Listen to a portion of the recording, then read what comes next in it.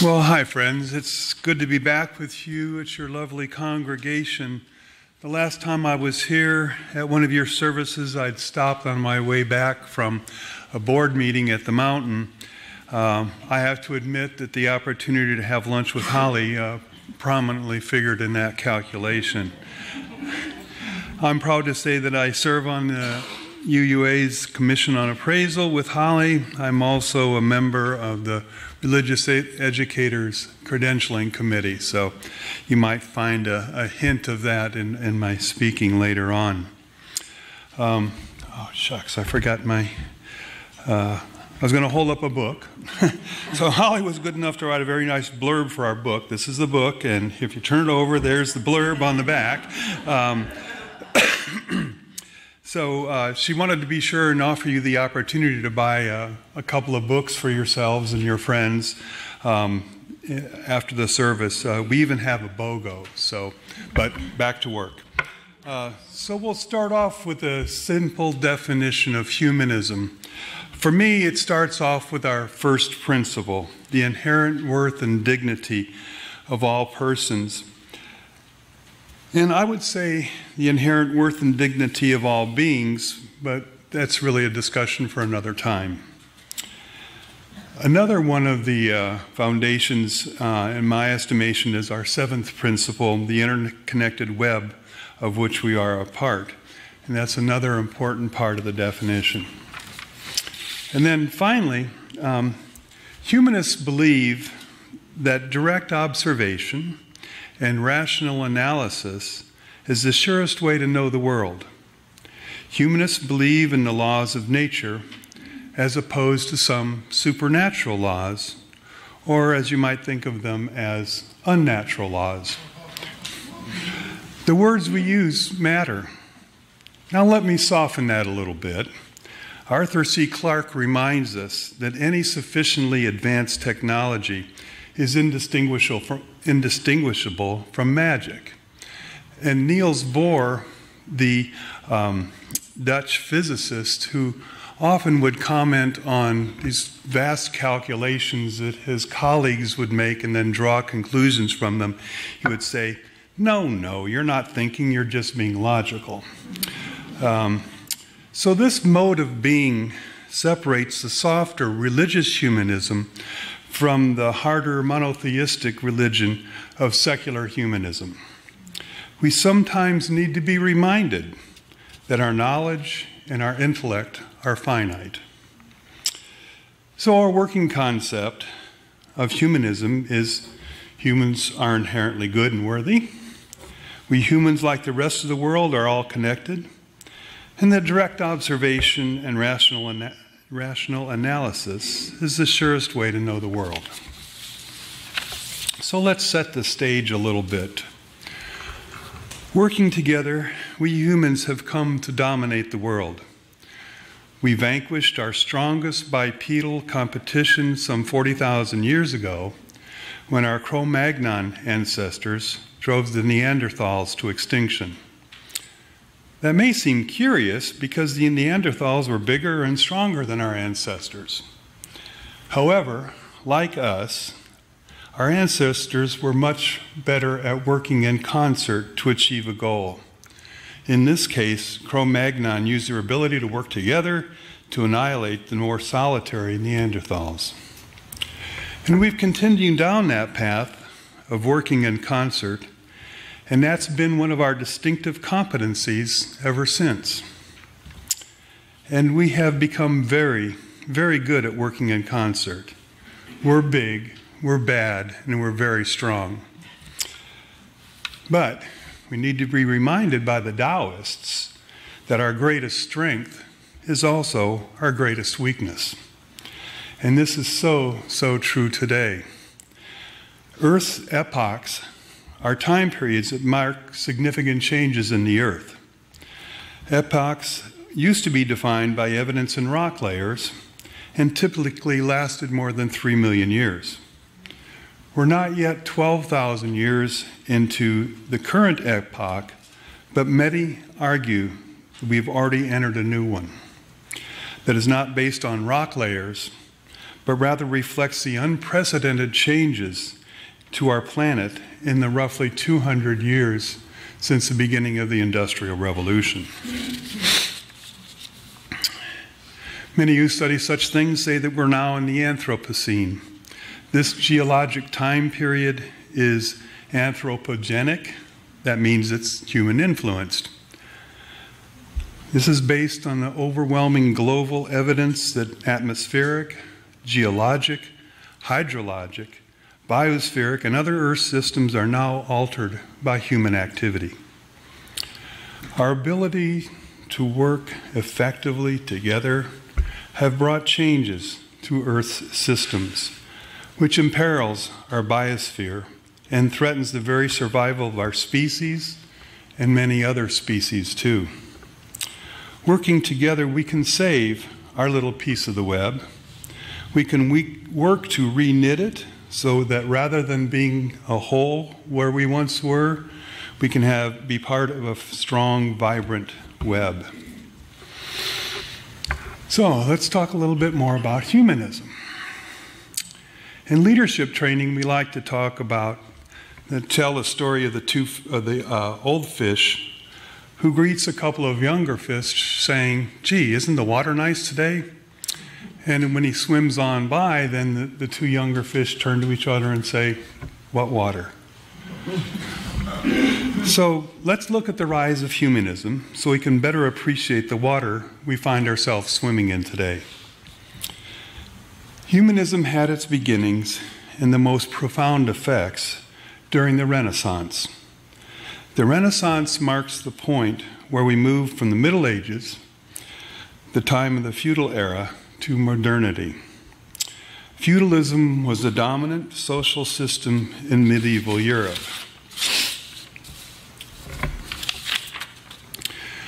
So under feudalism, the nobility held lands from the crown in exchange for military service.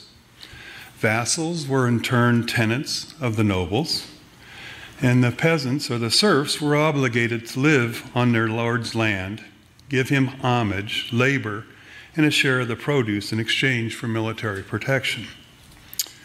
And as you can see, the feudal system was very autocratic. The crown's word was not to be questioned by the nobles. The nobles' word was not to be questioned by the vassals.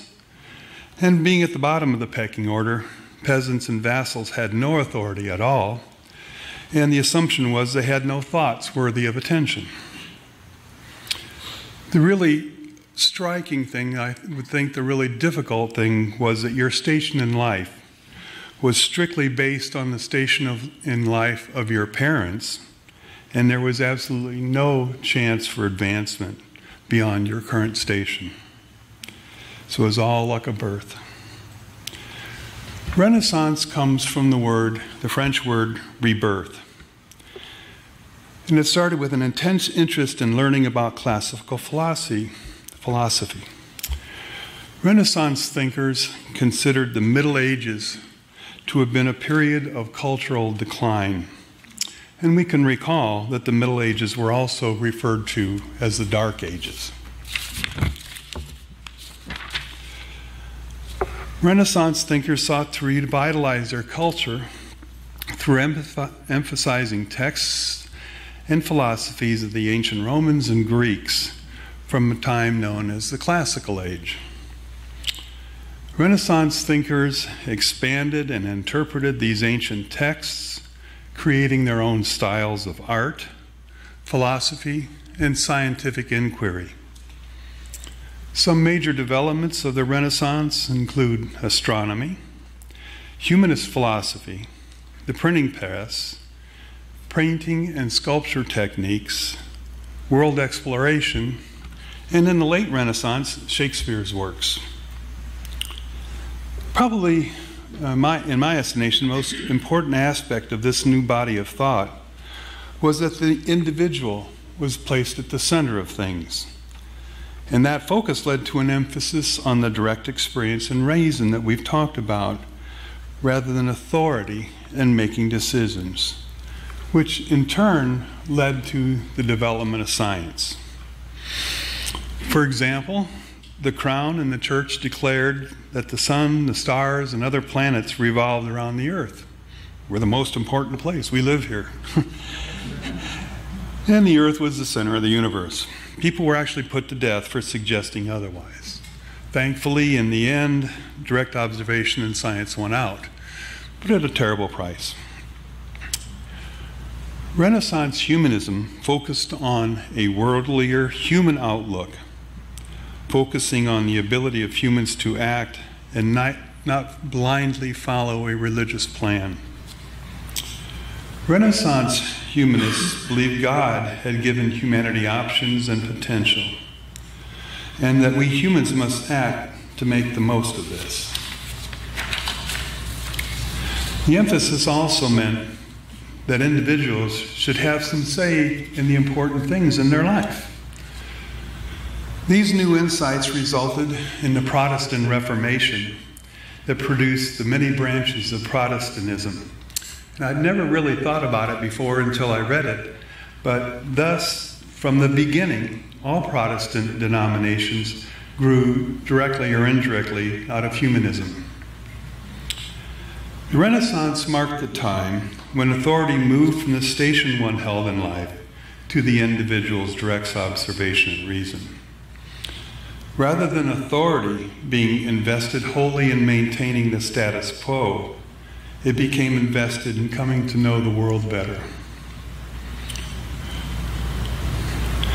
Let's shift now for a moment from the Renaissance humanism to look at how it has manifested itself today and its relevance to Unitarian Universalism.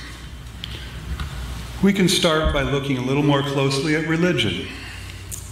Not all religions embrace Renaissance humanism, a prime example being the Roman Catholic Church, in which all ultimate authority is invested in the Pope. But we need not let that authoritarian form of religion be our definition of religion. So a little more on that. The word religion comes from the Latin religare, to bind.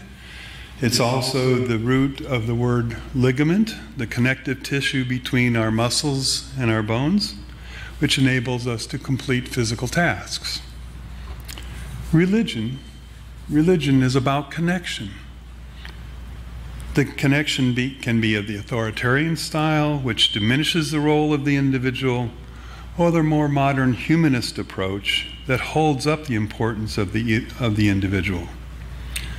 Either way, religion is about how we connect with each other. We connect so we can do things we can't do by ourselves. That includes building Android telephones and Tesla automobiles. Perhaps more important than building things, connection enables us to become more mature, caring, and educated individuals. The common thread that runs through James Fowler's stages of development, Jean Piaget's stages of cognitive development, Lawrence Kohlberg's stages of moral development, and Lev Vygotsky's social development theory, or zone of proximal development, is the developing individual's connection with other people. You know, if you come from a dysfunctional community, it's much harder for you to progress.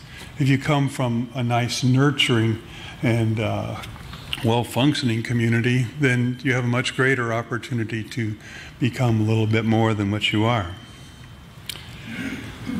And that was the hint that I'm also on the RE credentialing committee, because we talk about all those guys a lot.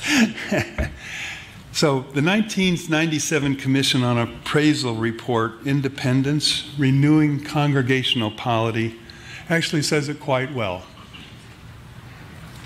Being part of a religious community is a personal commitment that reflects a theological vision, namely a sense of interdependence or covenant, our nature of existence. Being in community, then, is not incidental to being a Unitarian Universalist, but intrinsic and inescapable. The religious community is the vital matrix of the formation of the members' diverse personal ministries. In turn, its members reshape the community. So, Unitarian Universalism is, at its base, I believe, a humanist religion, and it's reflected in our 7 principles. I mentioned the first and the 7th when developing our basic definition of humanism, but I'm really interested in how you all feel about the other principles and how they might be reflected in humanism. So, and if you care to comment on the 1st or the 7th also, I would welcome that. But the first being the inherent worth and dignity of every person, and the second being justice, equity, and compassion in human relations.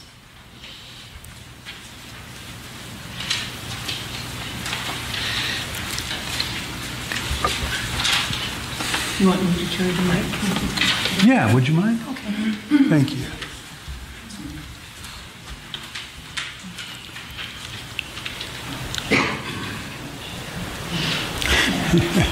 Don't be shy, it's okay. Certainly democracy. Would you say a little bit more about that? Just that this requires that we each have our own responsibility as members of the larger body. Yeah, to be informed and to have the ability to make choices that we feel are the best, and we each as individuals. It's not, who gives the most money or who comes the most often or does the most bake sales. It's each individual has their say.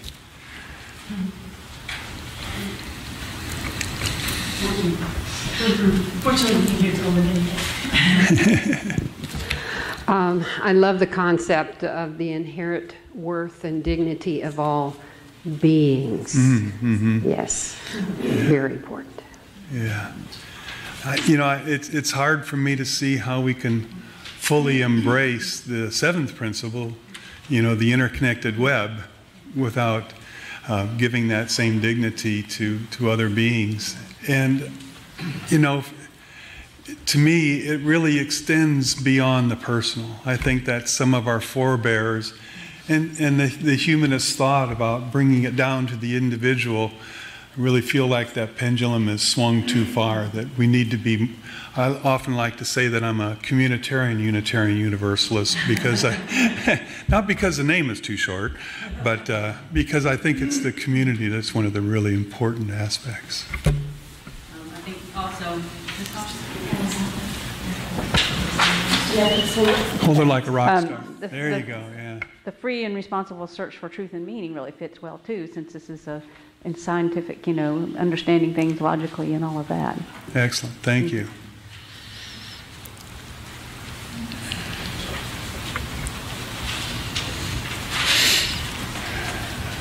Just curious on your thoughts. You mentioned on this Renaissance thought was self-actualization, observation, scientific method. Medieval thought was maintaining the status quo and the power of the few. Aren't we fighting that battle still? It would seem, yeah. More so today perhaps than in the past.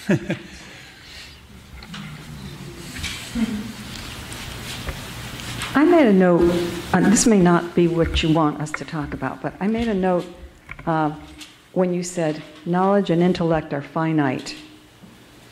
How do we know? How do we know that knowledge and intellect are finite? It's a good question. I think that one of the clues for me would be the fact that we have a wide diversity in intellect. And so if we have people who are a little bit short in that suit and people who are longer in that suit, that we can assume that there continues to be greater and greater capacity for understanding. You said finite. You didn't say infinite, you said finite. Did you mean infinite? No, I meant finite because, Sure, yeah, no problem. Thank you. Because it's finite today. That doesn't mean that we can't continue to progress, but that our knowledge and certainly our intellect is limited. We're not omniscient or. Thank you. So you said we don't know everything yet. Yeah, hopefully not. Yeah, that'd be so boring. That's what I needed to know.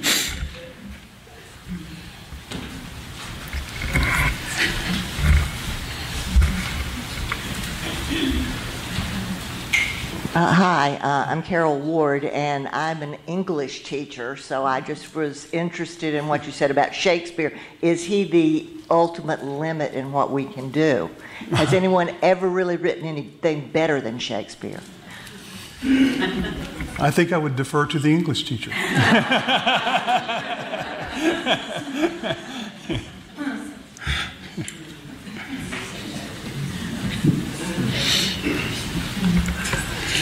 Well, thank you very much. I appreciate your attention and your thoughtful comments.